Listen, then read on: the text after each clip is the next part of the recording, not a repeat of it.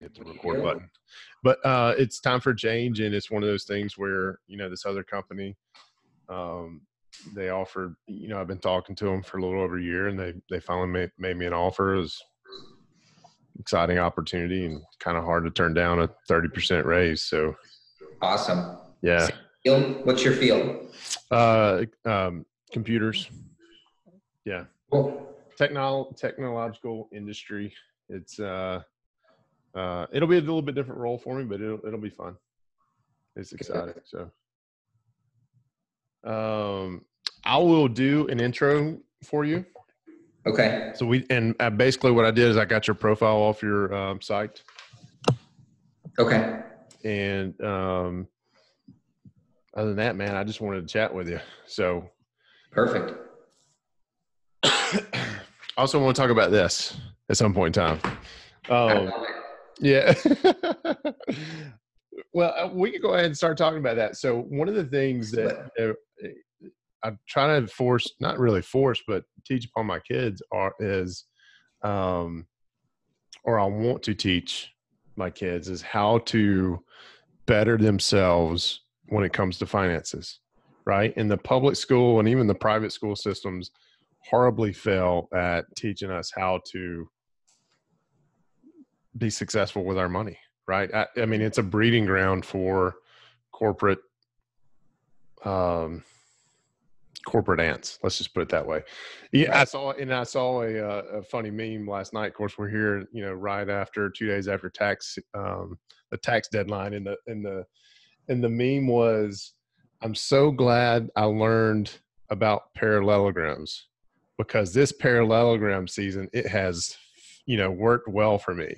And then it went on to say, "Why didn't y'all teach us how to do our taxes?" And kind of get in how to, manage our money better so we didn't have to pay as much, all this stuff. And I think is an excellent point. So, you've released this book. It's just recently released, right? The Boy Who Lost His Wallet. Yep. That was just released earlier this year. Okay. And no coincidence that the little boy's name's Danny, right? In the story. Exactly. None at all. No. I've got the book series coming out. So The Boy Who Lost His Wallet is the first book in the Wealth Lessons for Kids series. And right now the plan is to do 5. And each book is focused on a lesson that I've learned through my life. And so the stories are based on real life experience and important things that I picked up along the way that have kind of led me or shaped me into who I am today. And when I talk to investors that work with us or friends and family who ask me like, "Danny, how do you have this real estate entrepreneur business and what do you do?" The common response that I always get is, "I wish I would have learned these things earlier." Yeah. And so, similar to you, Jay, and wanting to teach your kids to be better and understand finance, where there's a major gap in education around money and just how to handle it from a day-to-day perspective, I really wanted to introduce these, little children's books where parents can educate maybe themselves, but also the next generation to be comfortable with money. The other piece to it is, money is a taboo conversation that most households in America and in the world don't have and really need to have. And so that's the major driving force around getting this book out there and really kind of breaking down that barrier where parents are comfortable to talk about money with kids. Because, even when I was growing up, I learned these things kind of on my own. My parents didn't sit me down and say, "Danny, this is how you balance a checkbook," or "This is how much money we make and this is how much money we spend." It was very taboo and kind of like this black box of, we just kind of live our lives and move on. And I think that's just, I think there's a better opportunity to share and educate with young people, and certainly the education system could improve in that regard. I'm going to, do whatever I can to make that better and have the next generation or even, all people in the world educated and comfortable about money. Yeah. All right. So you mentioned a couple of things there. Thank you for making that adjustment, by the way. You mentioned something there. Money is a taboo at most, taboo topic in most homes. I think if I phrased it exactly how you did, I'm not sure. um, I agree. I mean, one of the things that growing up, it's not that my parents meant to do this, but it was just our situation. Their comments were, "Hey, we can't afford that," right? They were just shooting me straight. "Hey, we can't afford it." And I think it's Kiyosaki who says, or maybe, yeah, I think it's Kiyosaki who says, it's not how it's the question should be, how can we afford that? Right. So is that part of the series is coming out? Is that going to be part of your book series as well? Yeah, absolutely.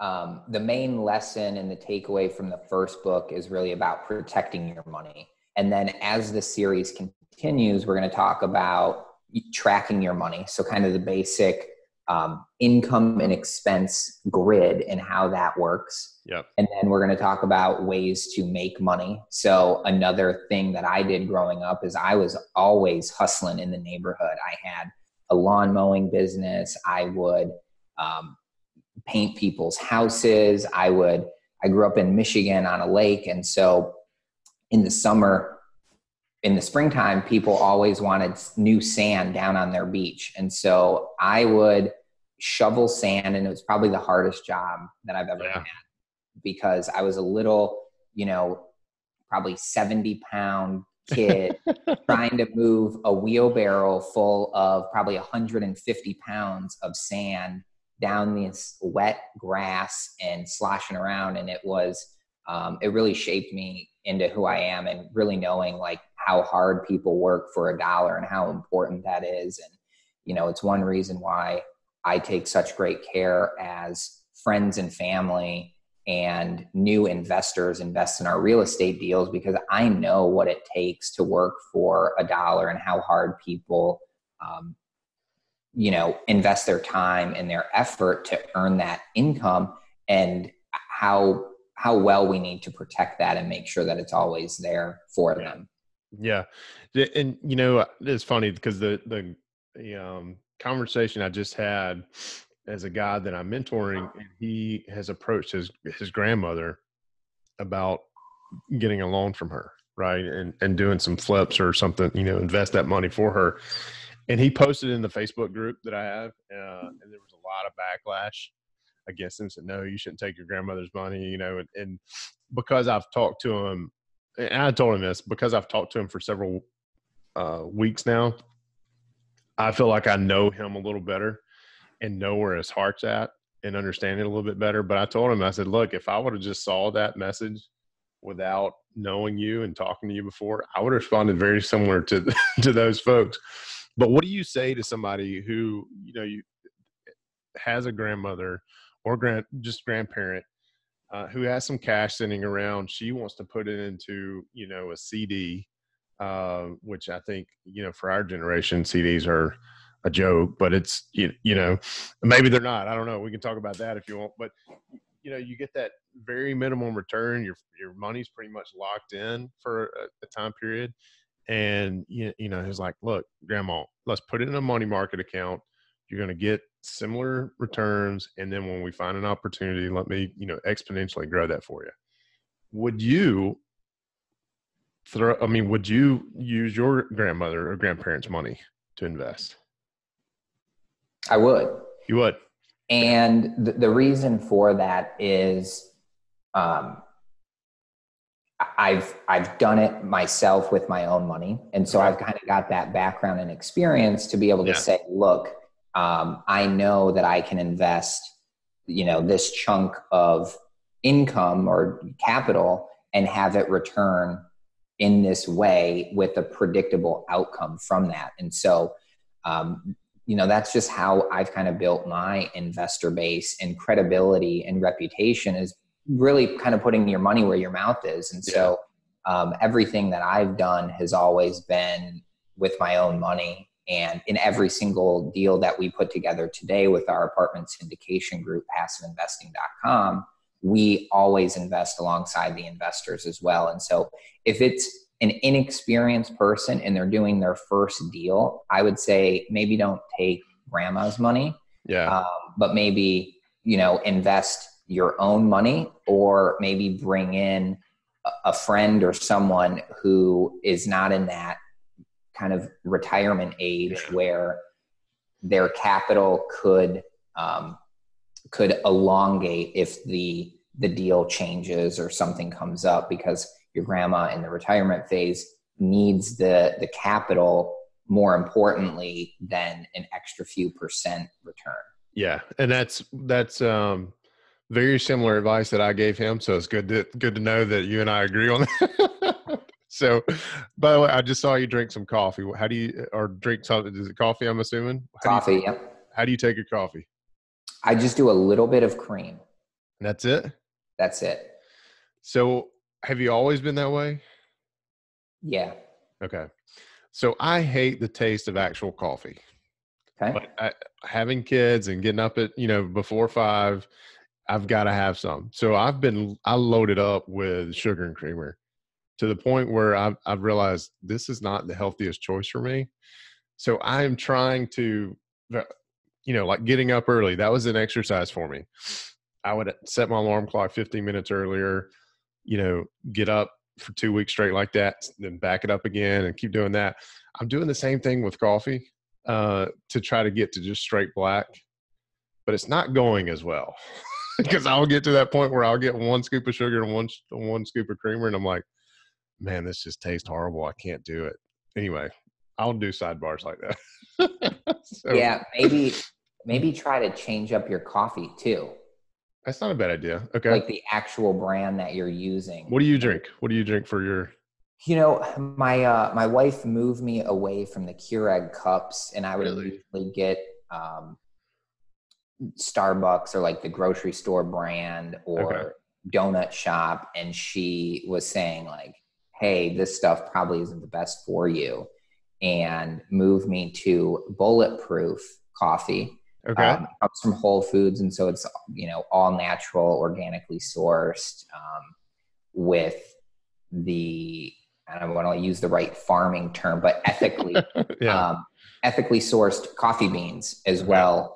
And so the Bulletproof coffee is very smooth. And as I've been educated from friends who have a coffee obsession, there's certainly a different taste that comes with the bean type and how they roast it through the process. I'm going to look them up. Bulletproof coffee. Okay. Maybe that's it. Maybe I'm drinking the wrong brand. Try it. But no more Keurig for you. No, I do a French press. I don't even know what that is. So that's where I'm at in my coffee drinking. I don't even know what that is really. The French press is like $15 and it gets me like 3 cups. Okay. So I just make it, let it brew for 10 minutes, press it down, and then I've got my kind of coffee for the morning. Sounds easy enough. I'll have to look into that too. You're educating me on all kind of different stuff this morning. So, hey, so tell me, do you have kids now? No kids yet. No kids. Okay. So, I didn't think I was trying to do some research on you and I didn't see any pictures of kids or anything. I did see some pictures of like a safari that you guys were just on. So I want to get into that, but I was sitting there thinking, okay, well, if he doesn't have kids, how, because what I like to do is I like to get advice from people who have been there and done that. Right. So I think, if let's just say Warren Buffett's parents wrote a book on how to build wealth, that would one I would definitely buy. Obviously I bought yours. Right. And my son's 4 years old. My daughter's 2. And my wife always reads them as she's putting them to bed, but I've started with my son, to read about certain topics. And I've been looking for books on financing, building wealth, and there's just not a lot of them out there, and I thought, well, when I saw yours become available, I was like, I got to order it, and so, but I was going to say, what experience do you have that gives you the right to write a children's book? And I'm sitting here thinking, I was like, he's been a kid himself, right? He's writing about his own experiences. So I appreciate you sharing that with me, that this is about you, right? Did you actually lose your wallet when you were younger? 5 years old. 5 years. As So the story goes. this is a biography, It is. pretty much. Okay. All right. Well, I'm interested to see what comes out next in the series of 5. That's awesome. But let's switch gears for a minute. So you talked about working with family and friends, which a lot of people are uncomfortable with, right? And they've subscribed to the whole Dave Ramsey comment. I think it's who made it about if a deal goes bad, or either way how the deal goes, the Thanksgiving dinner conversation is going to change. Obviously you don't subscribe to that, but you also participate in every deal you do, right? So you're in the same boat.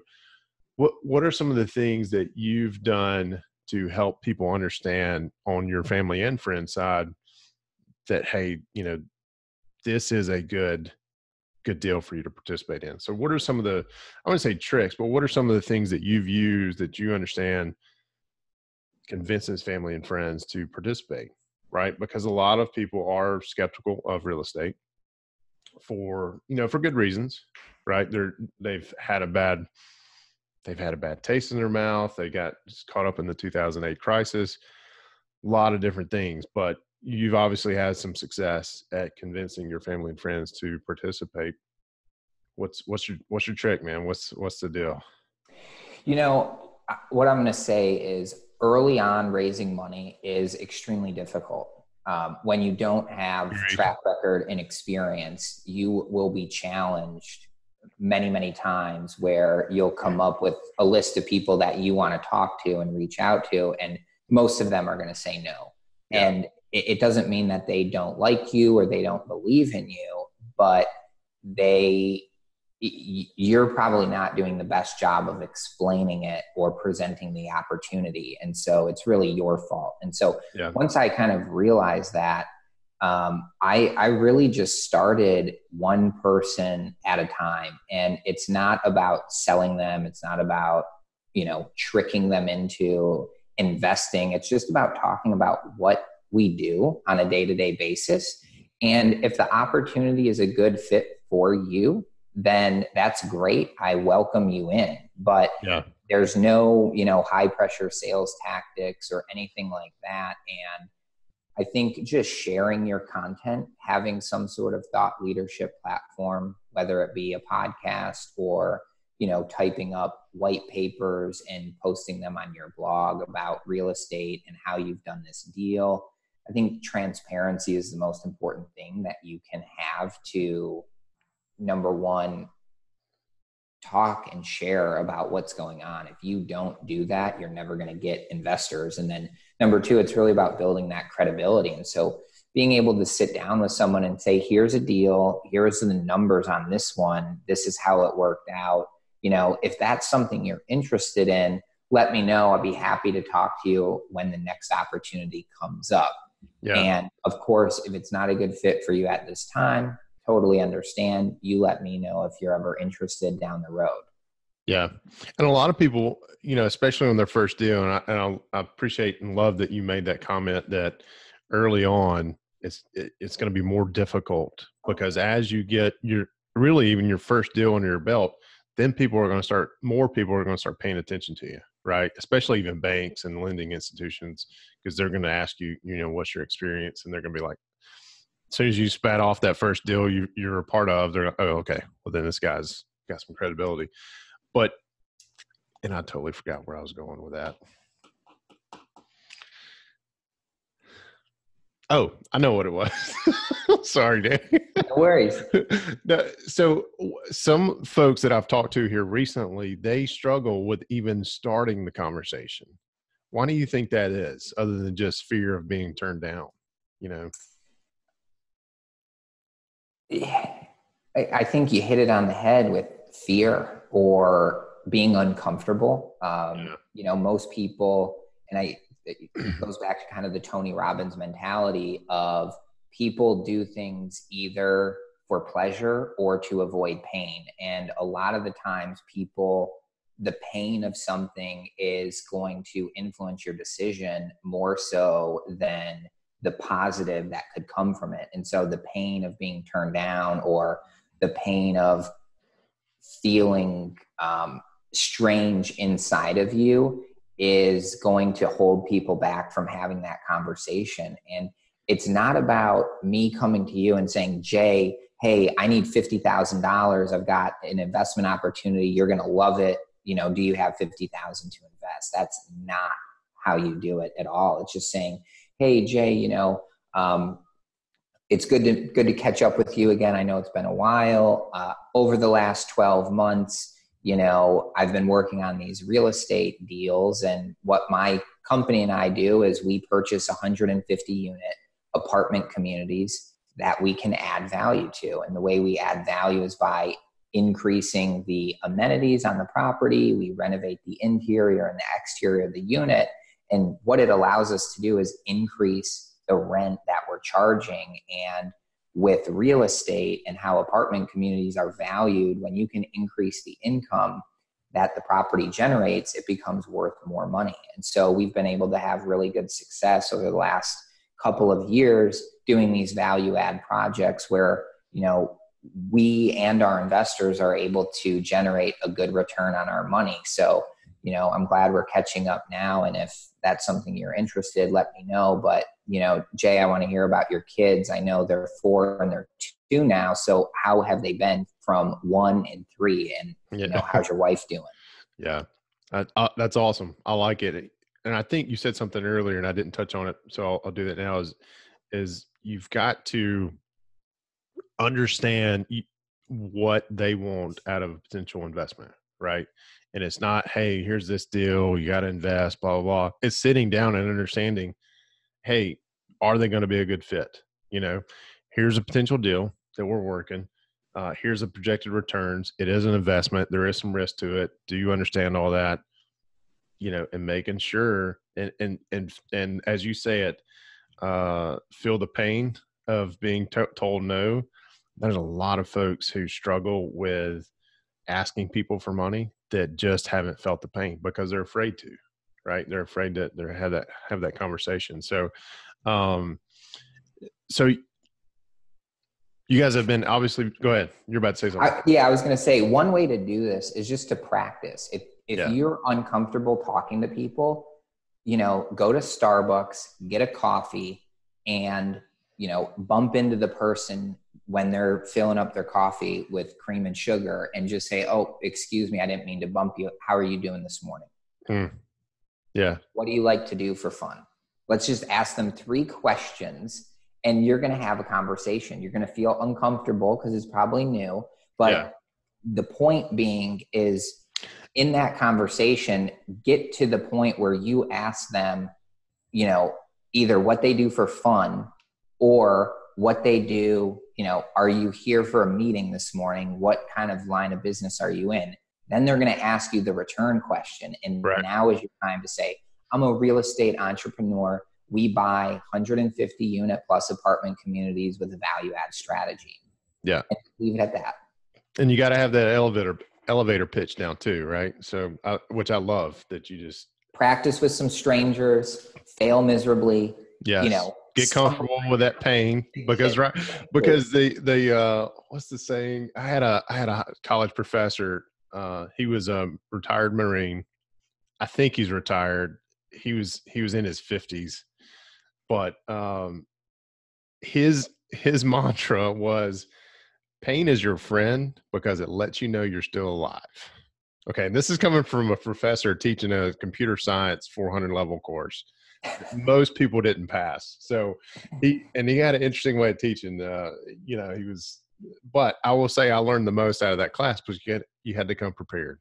But he's one of those guys. He came, so real quick, he came in first day of class, he hands out the syllabus, tells us, hey, for our next class, which we met on Tuesdays and Thursdays, for Thursday's class, we're going to review chapters 1 and 2. I'll see y'all. That was it. So we come in Thursday morning. He says, anybody have questions on chapters 1 and 2? Nobody raised their hand. Okay. And now this is a class where we have a midterm and a final. So there's only 2 tests. And he says, okay, chapters 1, nobody has any questions. That means y'all know everything there is to know about it. Chapters 1 and 2 are closed for discussion for the semester. Chapters 3 and 4 are reading assignments for Tuesday. I'll see y'all Tuesday at class. And that was it. And that's how the entire semester was like that. And I learned, and if you didn't ask the question, you had to be able to answer somebody else's question because you didn't have your hand raised. So you knew it all, right? I learned more out of that class than any other class I took in college. That's phenomenal. Yeah. And quite frankly, he's the only professor that I still talk about, other than ones that were really mean. But anyway, so you've got the money raised, you're raising money. Y'all have been very successful. So let's talk about passive investing, kind of what y'all are doing now. So what's been your focus for the last couple of years? And then I want to get your take on where you think the market's headed. Yeah. So our group, we've been buying 150 unit plus apartment communities. We partner with our investor network on putting deals together. And most recently, we're very excited. We purchased the passiveinvesting.com domain name for an undisclosed sum of money. And we were able to kind of rebrand our syndication group and business under that umbrella name, passiveinvesting.com. And what that's allowed us to do is really have better conversations with folks about what we're doing, because for the apartment value add opportunities that we put together, we always include our passive investors, our friends and family and close network. And so what we do there, again, it's the value add strategy from a very, very high level. Our plan to go in is to increase the income, control/optimize our expenses, and really increase the net operating income year over year with that property. Because the difference between multifamily investing and single family home investing is, as a multifamily investor, I can really control and influence the value of that asset because it's valued based on the income that it generates. Just like a business, if Apple sells 1 billion more iPhones or iPads, they're going to be worth more in the future from those sales than they are today. And the same thing goes for an apartment community. So if you're charging $1,000 of rent and you could increase that rent to $1,100 a month, that's a 10% increase. And so it really adds up, and it's a really powerful way to create equity and value for real estate. And the other side to real estate as well, and why everyone is listening to your podcast is because they are interested in real estate. And we know that real estate has a lot of pros that other investment opportunities don't have. Like, our apartment investments allow for monthly cash flow distributions, and that's real money into your pocket on a monthly basis, as opposed to a stock investment, which, doesn't really give you money, and you probably reinvest the dividend if there is one. And right. It's, very low return there. So, cash flow, you have some tax advantages as well by investing passively in real estate. And so, the other thing is capital preservation. If you look at the Forbes 500 list of the wealthiest people in the world, 90% of them either use real estate to protect their wealth and keep it at a very high level, or they've used real estate to build their wealth and amass the fortune to get them on that list. Yeah. It's amazing. More people don't do it now. And it's also one of those things I'm amazed it took me so long to get involved in, So you said that y'all focus on 150 unit plus apartment complexes. Why the minimum of 150 units? What's the science behind that? The economies of scale are just a little bit greater as you increase in size. And it is, 150 units, give or take some depending on the right opportunity. But that 150 unit mark really allows you for operating efficiencies. And so the largest expense that you're going to have for an apartment community is your on-site staff. So the payroll of the maintenance staff and the leasing office. And so with 150 units, you can kind of optimize or hone in on having 2 full-time people or 2.5 or 3 people, and that works really well. But even if you have 100 or like a 50 unit apartment community, you're still probably need to have at least 2 full-time people. And so the income that's generated, that payroll expense is going to be a large portion of that, or a larger portion compared to if you had 150 units. And so that's kind of how it works around that. So that's the best rule of thumb for y'all to do start doing a napkin test to see if it works. That's what works for us, but there's definitely other ways that people can be successful with smaller size units and having economies of scale there. But that's just what works for our group and how we track it. I hear your buddy in the background barking. So what you got there? What's his name or her name? George. He's a mini golden doodle. I'm not even going to touch that. George, the mini golden doodle. All right. So you mentioned slashing operating expenses when you take on one of these properties new. So what are some of the low hanging fruit that you typically see in a new acquisition, and how long does it take you to get those expenses turned around to where they're either lowered or just totally wiped out altogether? Yeah, a couple quick ones would be marketing and your kind of technology systems. And so our group, we've got people on our team who are very experienced with marketing and technology. And so we've come in and really utilized our personal experience to reduce those expenses when we can use things like Google AdWords to turn marketing spend on or turn it off, as opposed to historical property operators that just spend a fixed amount every month. And, if you're 97% occupied, you probably don't need to be as aggressive as when you were 90 and trying to get there. And so that's one way we do it. Also technology, changing from a traditional phone, cable, and internet package from your Comcast or direct provider is another way that we can get around it, using some like VoIP phone services. Huge way to reduce your spend and have a better experience for residents calling in, because you can set up a digital phone tree and really have a better experience than being placed on hold and waiting, or having multiple phone lines that you pay for. So those are really low hanging fruit. And then the other one I mentioned was around the staffing of the property. So we'll really do a good job evaluating what the staffing needs are for that type of asset, the age, the amount of incoming repairs that occur on a weekly basis. Do we have too many maintenance people, or do we need more maintenance people? And then the other thing with our group is we really focus on just a couple of markets. And so if we have multiple properties in the same neighborhood within a 5-mile radius or so, we can definitely reduce expenses for the group as a whole by having better economies of scale there. Yeah. You could also drive the market price a little bit too when you do that, can't you?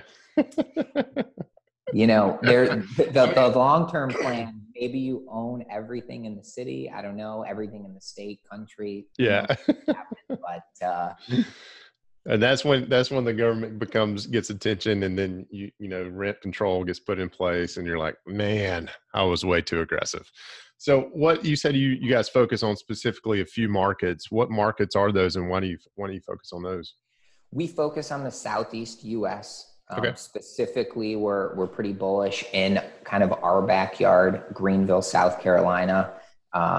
We really like that market, and we look at a couple of the smaller metros. So we don't really look at Atlanta too much because there's a lot of competition. There's a lot of big. Plus, it's Atlanta. There's a lot of big corporate competition in there as well from REITs and stuff. And so they've got some economies of scale when they've got tens of thousands of assets.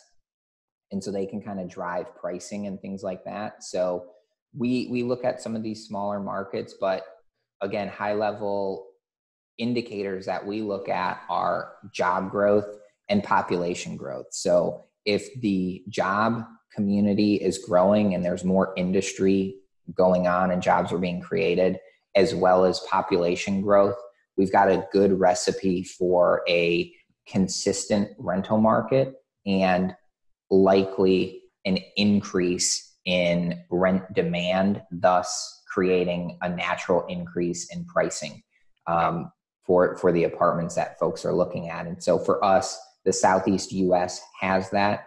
There's a lot of people who are moving just naturally from the north to the south for kind of that weather and the lifestyle. So it's an affordable place, the Southeast US, when you compare it to living in like a New York or a California or something like that. So people can have a great lifestyle, an affordable lifestyle, and be outside year round. And so it's a good recipe, as well as, you know, pro business in the growth that is occurring too. So, you know, just in South Carolina, where my partners and I live, we've got a ton of influx in manufacturing jobs, aerospace with Boeing and Charleston. We've got the shipping port. So transportation is going to be a huge thing as we continue to grow. And so, you know, the one thing you were saying is you wanted to get to my market outlook. While no one has the crystal ball to say, are real estate prices going up or down? I think we're in a pretty good place right now where, and when I say pretty good place, in the markets that I know, Southeast US, because we're still seeing job growth and we're still seeing population growth. And so I don't think things are going to take a drastic turn. I think we've got just a pretty good runway of growth or natural maintaining of market levels. And so by us doing value add opportunities, even what we can do, if the rent prices stay the same, we can just up the level of the product that we're offering and again, naturally increase the demand and the price that we can get, which is the reason why we always invest in value add opportunities, is because we know, you know, even if the rent demand for apartments stays the same, if we've got a better product and we can demand a higher price, then, you know, our business plan is going to be achieved. Yeah. Yeah. And two, the way I look at it is if you're investing in those value add, which I'm assuming is like a B class or a C class property, and the rents affect that, right? So you're not at the top end, you're not at the bottom, you're right in the middle. And if a downturn does hit the economy, which is going to affect the market, then you may experience some turnover from tenants, which means you're just going to get a different level of tenant, right? Usually from the upper bracket, it's going to come down. So that's why I love that asset class. That's kind of where we're at. We've got one property that's probably a C minus D that I'm trying to get rid of. Cash flows really nicely, but my tenant stays in prison for 6 months out of the year. So what do? You know, you know, it's one of those things where it was a very early purchase for us, and we don't want it anymore. So we're trying to get rid of it, you know. You know, I think that's really good to hear, because I don't hear it frequently enough where people are kind of reevaluating what's in their portfolio. And, you know, just like you, Jay, when my wife and I got started many years ago, we were just buying deals because they were profitable. And so we're kind of going through that same stage right now where we're trying to liquidate and clean out what's in our portfolio and really shifting all of that capital into multifamily value add opportunities, because we know that business so well and it's performed so well. And again, economies of scale and operation. If you don't have to manage and oversee and have the headaches of that D property, you're going to be a happier person. Yeah. Your wife is going to be happier, and your kids are going to be happier because you're alleviated from the stress of that asset. And so I think it's awesome to hear that you guys are ready to move on from that. And my property manager will be happier too. Most definitely. Yeah. And it's one of those things where they're really helping us out here, and we're just like, look, man, we're going to get rid of it. Just bear with us. We'll do it when, so anyway, that's happening. But, so I want to talk about, your involvement with the First Tee. I noticed that in your profile.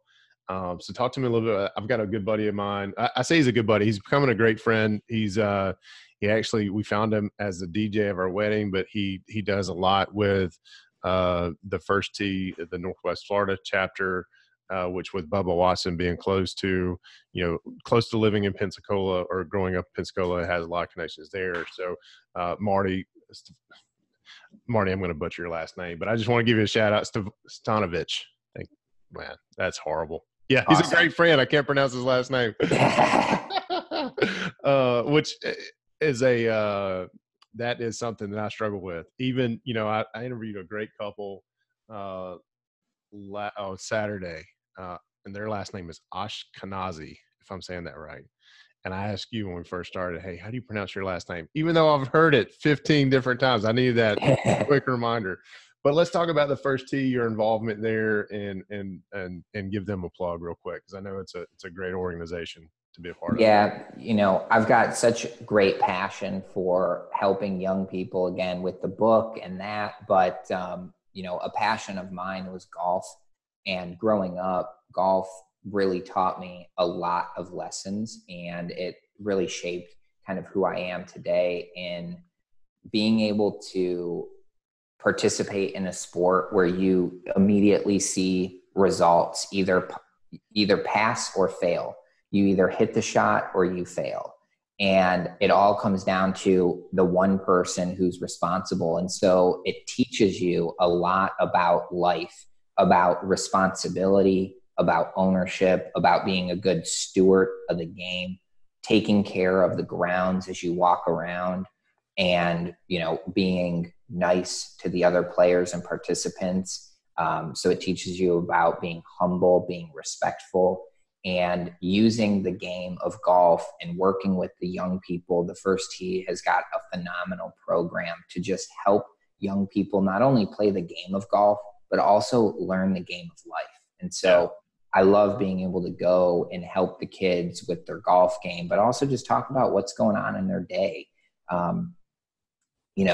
We help kids that range from about 5 to high school age, and it's a wide variety. I can relate to all of them. I've been there. I've got that experience. Yeah. So I can help kind of just give them little lessons of, if you're being bullied, let's talk about how we can get around it. Or if maybe you're a very quiet individual and you don't have a lot of self-esteem, let's get that self-esteem on the golf course, and let's have you believe in yourself and be a better person and help your friends, and, be a humble, good steward of life, and, kind of get you on the right track.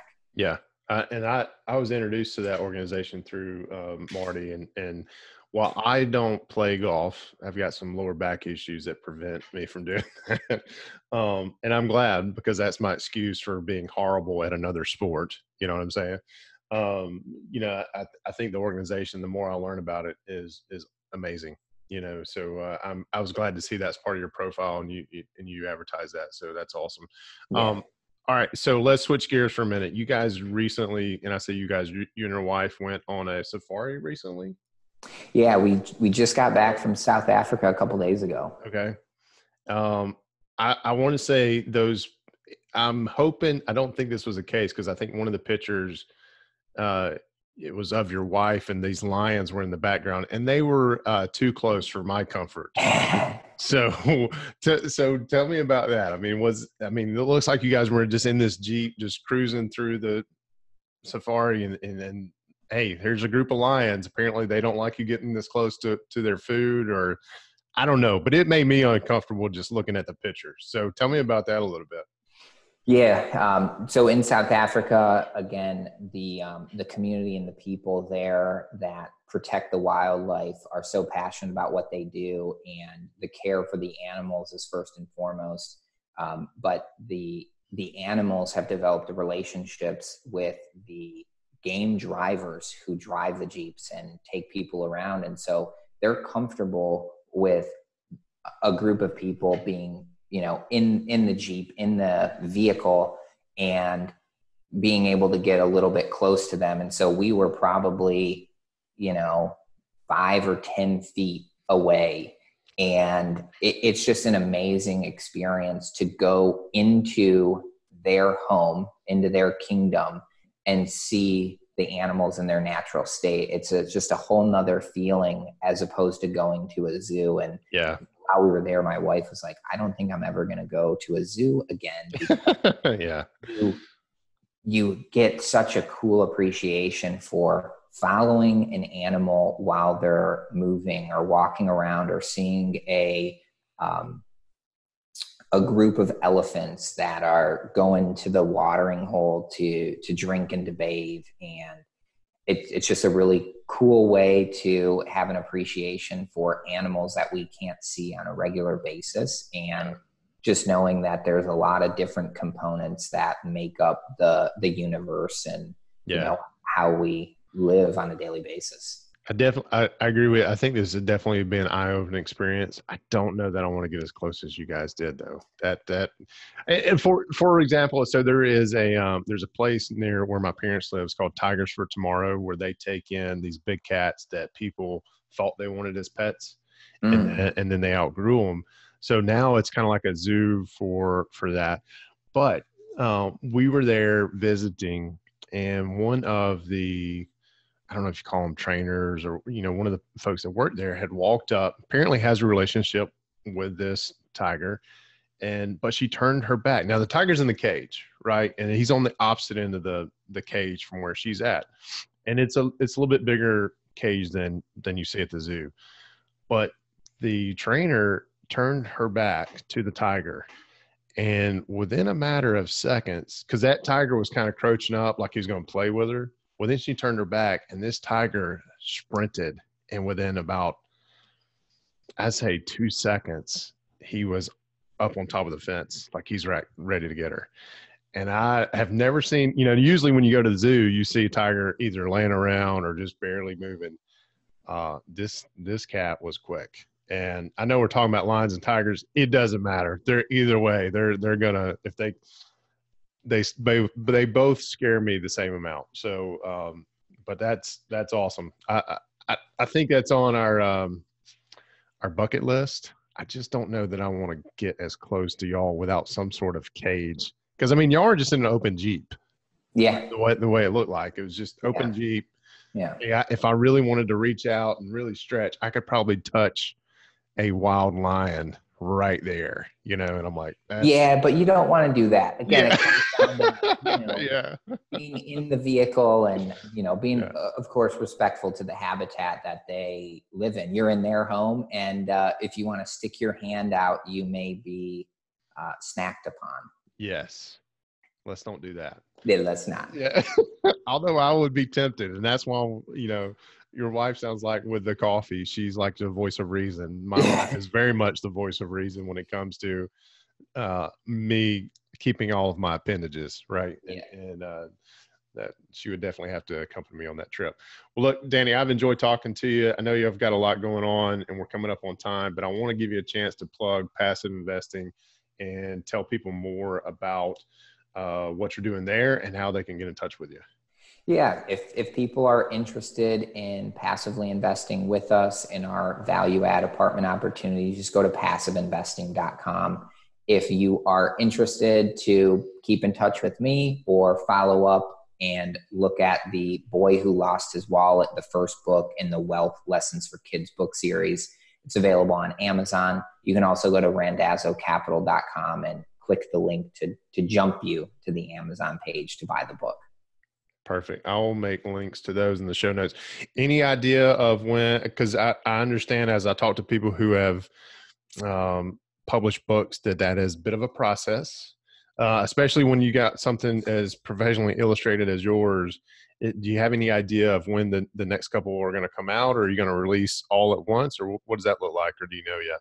The next book should be out within a couple of months, Okay. and we'll kind of do like a 6-month rotation, or maybe every 4 months until we get to that 5th book, and then we'll evaluate the series and see where we go from there. Nice. I'm looking forward to having it in our library as well, so I can start reading it to my son. So, which we skipped last night's reading because we just finished up Jocko Willing's The Warrior Kid. Nice. So this is next on the list. So I gave him a break last night because he had a really good day. Not that reading to him is punishment, but he had a really good day, and we wanted to reward him. So he got a little extra iPad time last night. Nice. Yeah. So, well, Danny, I would love to link back up with you when the next couple of books comes out.